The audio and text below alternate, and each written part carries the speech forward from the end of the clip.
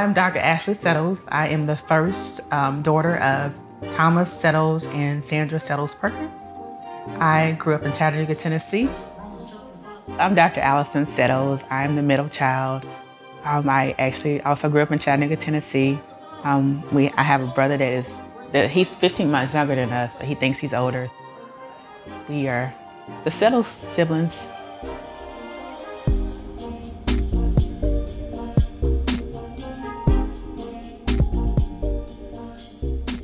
Our parents made faith a huge priority in our household. My mom took us to church every single Sunday. Dr. Evans is somebody my mom listened to, somebody that was in the background, but that background of just as a child, it sowed a seed in my life.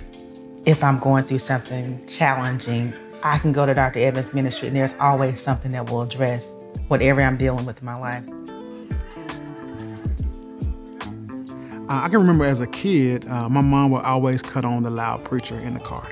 And although I wasn't a believer and I did not really understand the biblical passage he was talking about, I always remembered the stories. Like his illustrations would just make sense to me even at a young age. So the loud preacher was somebody who was able to give stories that made sense. He was able to share and communicate in a way that even a young child was able to understand the principles that he was sharing in the messages.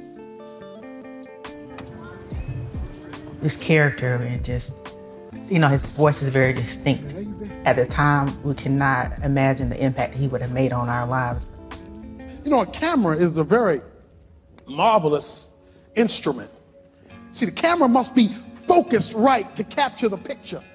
In the camera, they have a little box, and you get the picture you want inside the box. No matter how good the camera is, if you're not focused right, the camera can't do you any good. And no matter how powerful God is, if you're not focused right, he can't help you. The best, most expensive camera in the world can't help you if you're not focused on the right picture. And God Almighty won't help you if you're not focused in the right direction.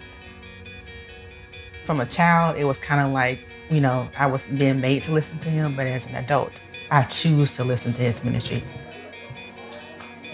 My mom was committed to listening to Moody Radio.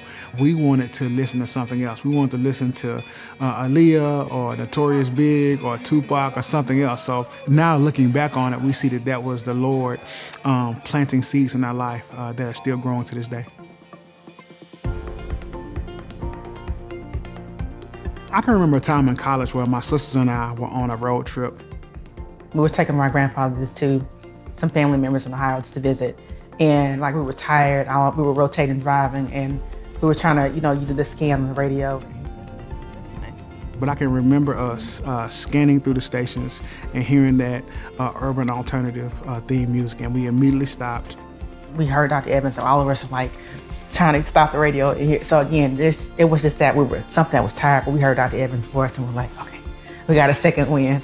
And we just locked in and were able to listen. And it was a true blessing for me and my sisters to just be able to hear a message from somebody who we love and respect, and actually had an opportunity to reflect on how far the Lord had brought us in our faith journey.